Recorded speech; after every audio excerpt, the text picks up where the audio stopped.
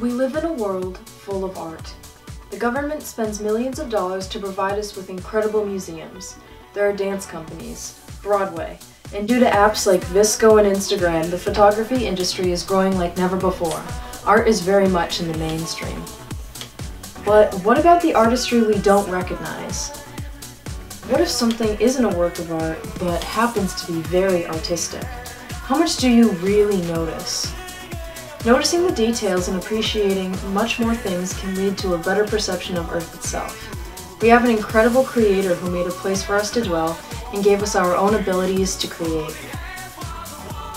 Many of us use our creative abilities to directly worship Him. But what about the art that doesn't directly point back to God? What does that mean? Art is a very important part of my life, and I believe it should be an important part of everybody else's as well. For a long time, I've wanted to address these questions. I've done a lot of thinking, searching, and creating on the subject. I want to share with you what I've learned through my search within myself, with God, and with other people. My big question is, where are all of the places we see and feel artistry?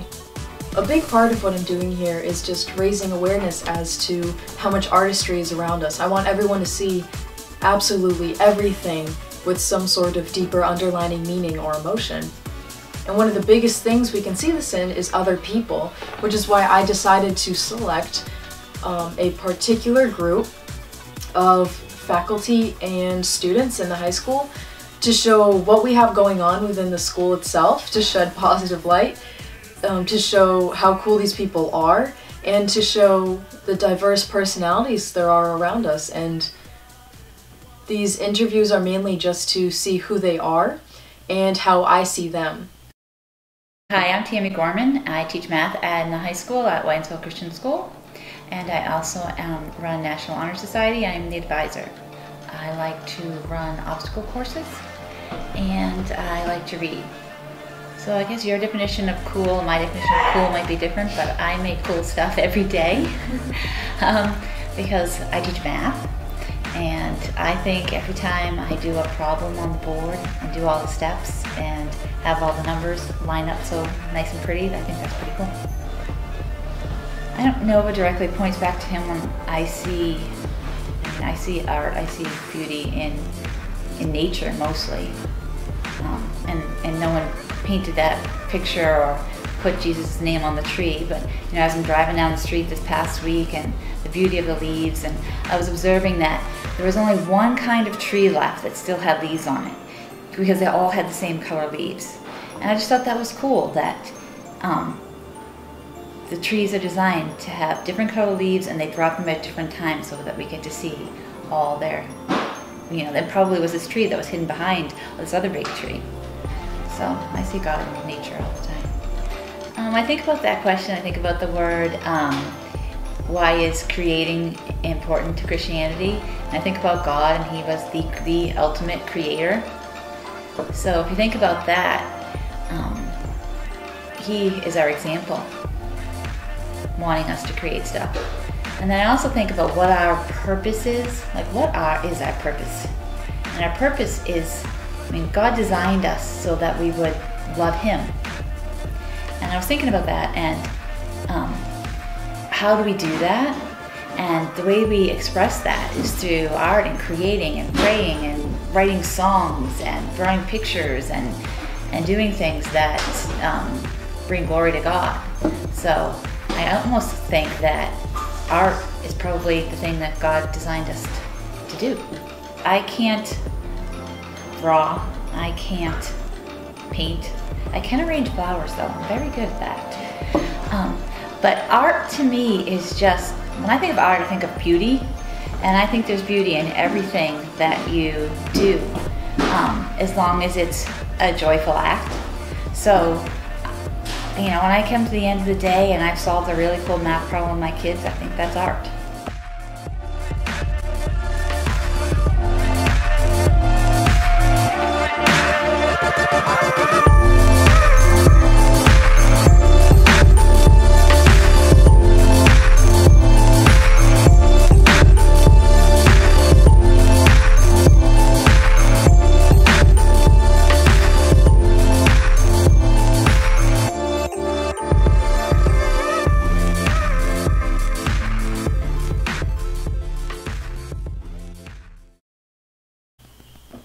theory of self-curation.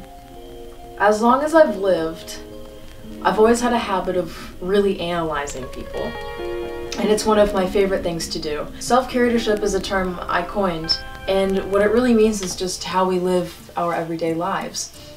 Part of this documentary is just realizing how artistry is in absolutely everything we do. How we talk and, what we eat, even how we walk, is all curated by ourselves. And some of this is intentional and some of this isn't intentional. It's a nature versus nurture thing. We choose oftentimes our senses of humor, what we say in any given moment. We choose our friends, we choose what we wear. But we also see it in key personality traits. And some of this self-curation is inevitable. We don't control it. It's how we were born. We have a personality that is part of who we are. But we do choose certain things, like we choose what we eat, we choose what friends we have, and that all goes into exactly who you are, and that's why it's curation, because you're picking and choosing and, Xing things out and adding things in to create your final product. This is why I think it is so important to always be 100% yourself all of the time, the best self you can be, because number one, you owe it to God because He made you who you are and you want to honor that. But number two, we're all made so uniquely. I don't want to miss out on that. I want to know who everyone is. I want to know what kind of person someone truly is, and I want everyone to know who I truly am. So that's why one of my big philosophies, as long as I've lived, is to always be 100% myself. When it comes to self-curation and who you are and personality and it, you have to see a person as a whole to really understand that. Yes, there is how they look and how they dress, but what about their sense of humor? What about all of their likes and dislikes? What about the way they walk down the hallway?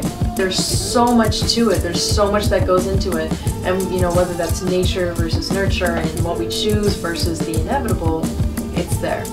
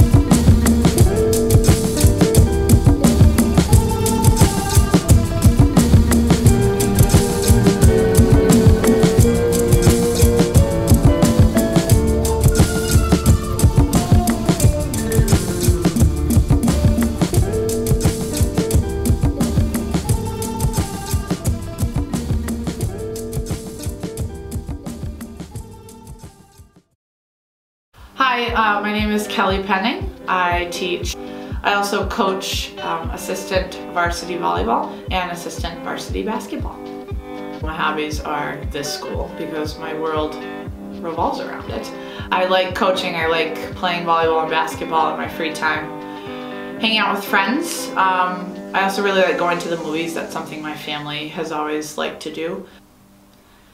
I think that creating art, as someone who is not so much artistic, I think that seeing art and other people being able to create art, it just shows such a different side of people, and God has created us in so many ways with so many different gifts and abilities, and I think that that is such an expressive way to show a lot of those things.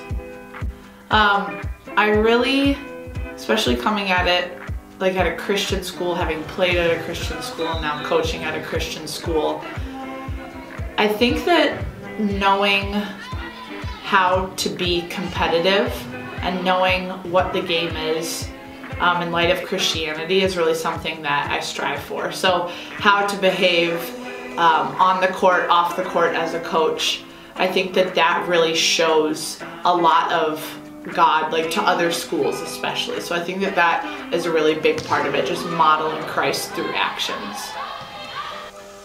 I think it's everywhere. I always think about how this world is so big and God made people so differently, and there's so many cultures that it is our job to get to know other people.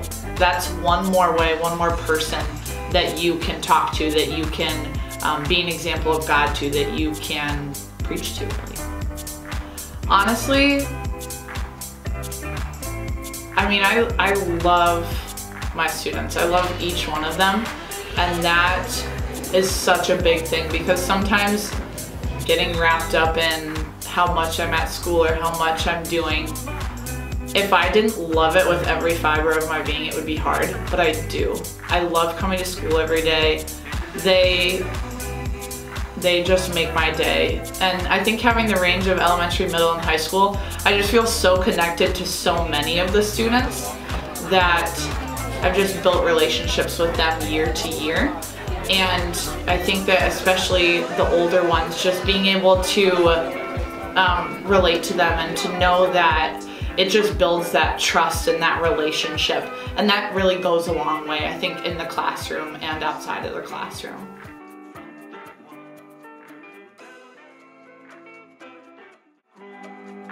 Time is cold, meaningful, hidden words suddenly appear.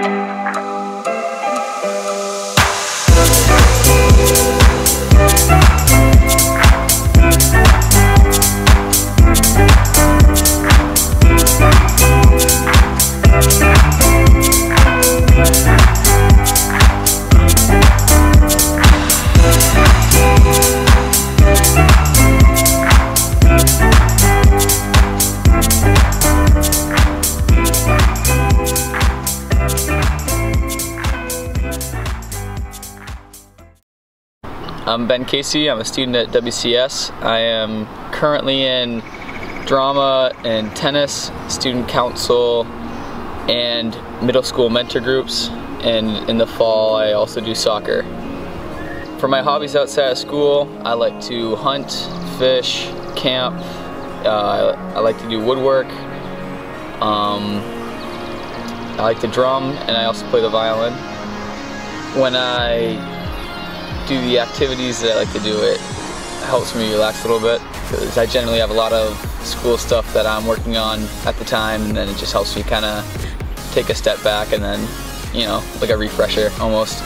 A lot of the things that you can see, especially outside, like all the crazy different like tree formations and rocks that come up and different scale patterns on fish, are definitely way more complex than what you would originally think before looking at it closely. I like the stuff that I do outside, especially with the woodworking and the hunting together, and occasionally other stuff gets brought into it, but I like just being outside and seeing what I can do with it. So when I'm camping, I like to be able to see what I can, you know, make with a tree that's fallen over there, like get a bench going or get a fire going. Or when I'm woodworking, like, oh, this is a cool piece of wood outside in the woods, I could take it and I could make something out of that. I kind of just like repurposing what I find outside and such.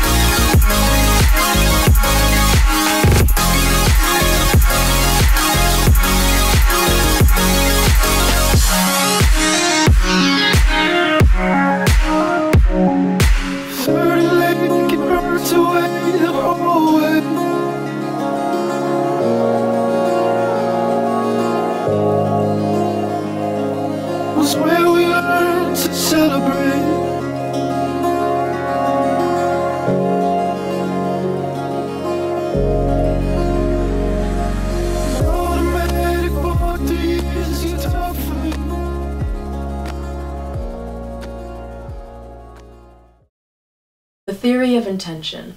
There are many different kinds of art. We have all the different theories, we have all the different types, and I think a really big player in this theory is Impressionism. And this isn't quite a new theory I'm coming up with, it's just reiterating in more simplified or modern terms, because this is really what Impressionism is anyway. If we are painting a piece, we can make things very literal. We could paint a picture of a crying woman and say this is sadness. But then we can take that a step further and make the picture blue, because I think most of us can agree that blue is a sad color.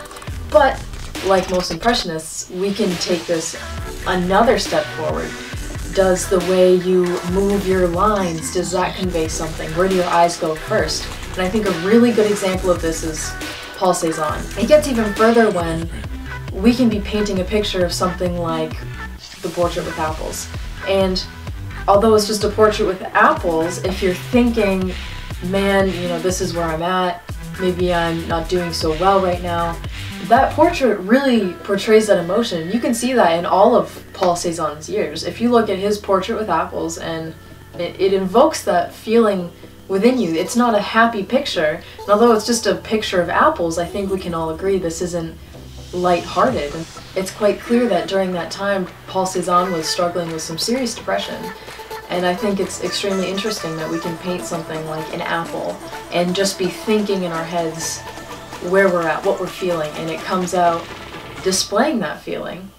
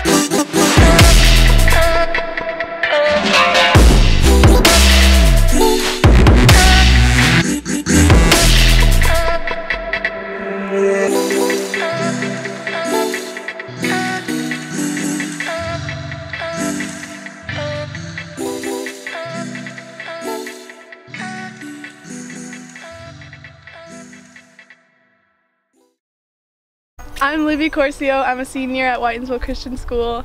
I take AP Art, and my senior capstone project is teaching art to elementary students. I love my friends. Whenever anyone says like, oh, what do you like about school? What do you do? It's always my friends. I could talk about my friends to my family forever. Like each single one of them, I could just say like something funny that they did that I thought was funny at least, or what they're doing or what they want to do.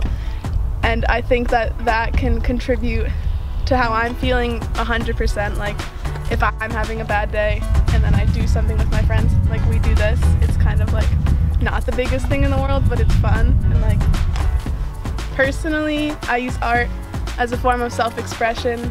I think it's one of the best ways that we can express ourselves because it's not anything to do with how we look or how we might talk or act, because it's kind of a whole separate thing from that. It's kind of a visual representation of whatever we might be thinking or feeling. I liked teaching to the little kids because I didn't teach anything technique-wise, because I don't really think I'm qualified to teach about that. But I taught more idea and concept-wise, where I focused on creative self-expression a lot, so it didn't have to be, we never did anything formal or anything that looked exactly like a person or an animal or a tree or something. It was more like we would take the medium that we had, we used paint and crayons and stuff, and we would try to apply it in different ways to maybe express how they were feeling. So we talked about different emotions, and we would paint with our hands and our feet, and we would do splatter painting. We looked at Jackson Pollock's artwork a lot, and I like that kind of stuff because it doesn't have to look like anything, and it's more about the process. And I really like teaching that to little kids because I think it's something that they might not always do in a classroom setting.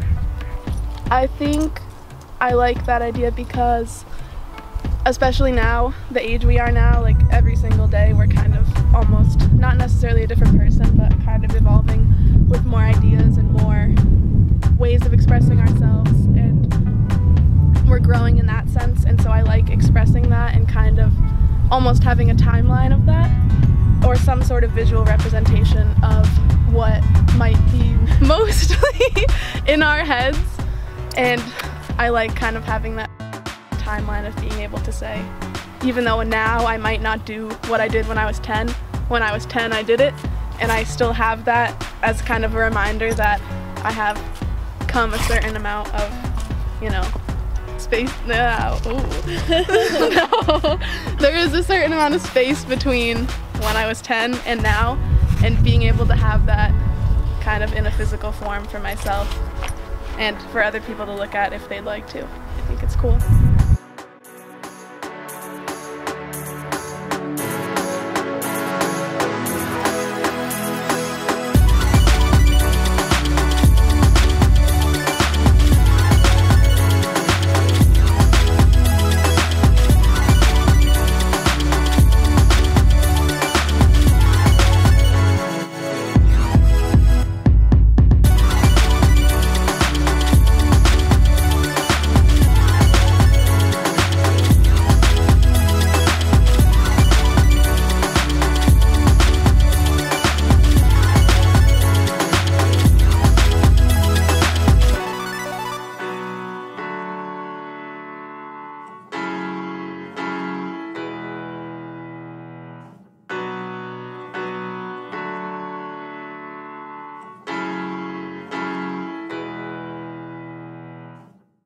The theory of the artistic lens.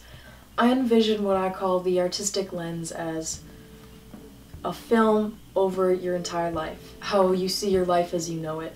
Everything you do, everything you see, you need to see it through a point of view where you're looking at everything and saying, you know, what does this mean? What does this look like and what does it not look like? We can all look at the weather outside, and some of us are optimistic and we say, wow, it's some beautiful weather. We take a moment to really appreciate it, you know, smell all the roses. And some people can look at it and they're not feeling anything at all because they're too caught on something else or this or that. But, you know, I completely understand that, because it's not always easy to just look at everything and say, wow, this is so beautiful, because everything is not beautiful by any means. We have countries all around us filled with poverty, with war, with disagreement. And I think by living through this artistic lens, when you see the bad, you see it with the good. And it makes the good stand out even more. Honestly, if I didn't highlight the bad in my own life, I wouldn't appreciate the good. And I think this is the struggle of any artist, really. This is the struggle. Because as an artist, you need to see the good and the bad, and when you're really immersed in that bad, it pulls you down. It's why so many go insane and so many have such deep mental things going on. It's because you have to take all the good and all the bad, and yes, it makes those great moments such a high. It's incredible, but you see so much of the bad, and even reflecting that in your own work so much of the time can really bring you down. So when you're looking at your life, looking at relationships, looking at how people carry themselves and their curatorship, looking at, you know, the intention behind everything everyone does, what emotion is affecting it, that artistic lens will help you appreciate and just love your life more. Because honestly, if I didn't look at my life and at everything with some sort of, you know, emotion or meaning behind it, I don't know what I would think of life. But we have a God who created everything around us, and there is good and there is so much bad in this world, and we need to acknowledge both to really appreciate what He gave us. Please don't go. I need you all. I love you so. I love you so. I love you so. Please don't go. I need you all. I love you so. Please don't go. I need you all. I love you so. I love you so. I love you so. Please don't go. I need you all. I love you so.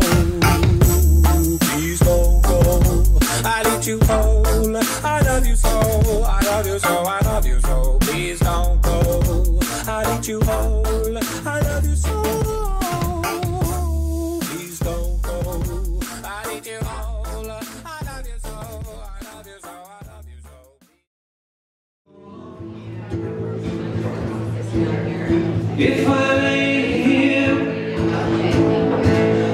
if I just lay here, would you lie with me and just forget the world? Hi, I'm Matt Janice, and I teach at Whitensville Christian School a bunch of different subjects. I teach English, mass media, and Christian leadership right now. And I also play music on the weekends, which is a lot of fun. Yeah, outside of school I spend a lot of time with my kids, and we like to watch movies and play games, and we play Uno in this room, and we have a lot of fun. Winner gets $5 unless it's me. My most favorite hobby is writing music. My favorite thing to do is to write music, and I don't play it when I play out in my shows, but yeah, I've been writing music since I was about 15 or 16 years old, and it started for me as something where I could really just process my feelings through it, and it was a big thing of catharsis for me. I got to kind of process some depression and loneliness and some ideas of hope, and there was always something with music that when you write a song, it's and you finish it, it's like you're cataloging this mode or event or season of your life, and it's like a permanent record of what you were feeling and thinking at one time in your life. So it's almost like a musical journal is how I look at writing music. I don't really see a definite line between Christian art and non-Christian art, and I'm going to try to explain why I don't really see a line. Obviously, I'm willing to recognize that there are overt attempts to express faith, and that is probably what we're calling Christian art. And then you have those who don't, but and all of the hymns and praise songs and stuff that seem to be overtly attempting to express faith, I've definitely gleaned a lot of good things from those. But as far as how I see God, I've seen more of God through art that didn't attempt to have a Christian bend to it. I'll give you an example. There's a songwriter that I listen to all the time, John Gorka. It's a little bit more human focused, but at the same time, when I hear someone like him writing music, I see that the fingerprints of God are on this guy, whether he wants to acknowledge it or not. It comes out in this merciful tone that he has in his music, and also his way of just seeing people and kind of honoring the freedoms that people have. And I think that's a Christian thing. I don't think it's a very prominent Christian theme nowadays, but I think we would do well to make that idea more prominent, that people's pain and people's free will is something to be honored, even if we don't agree with it.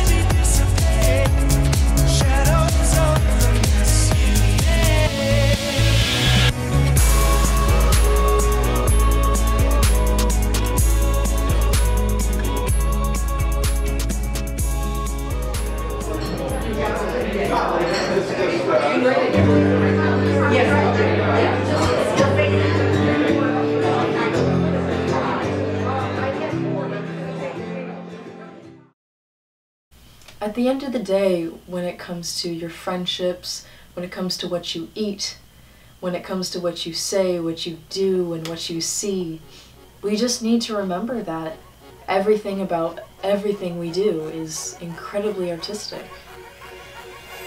We need to remember that everything has meaning and emotion, and there's always a deeper step behind everything that we see and what we do.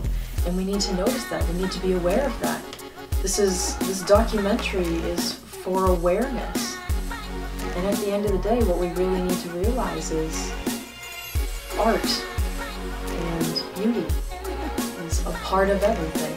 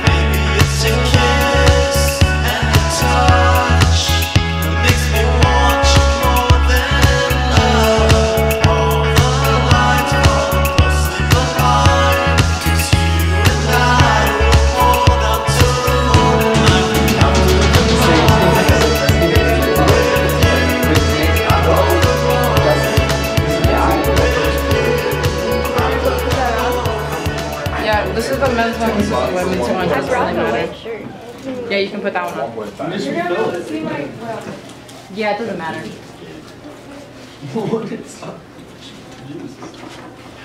Hey Christian, you want to hop in on this? I need another boy.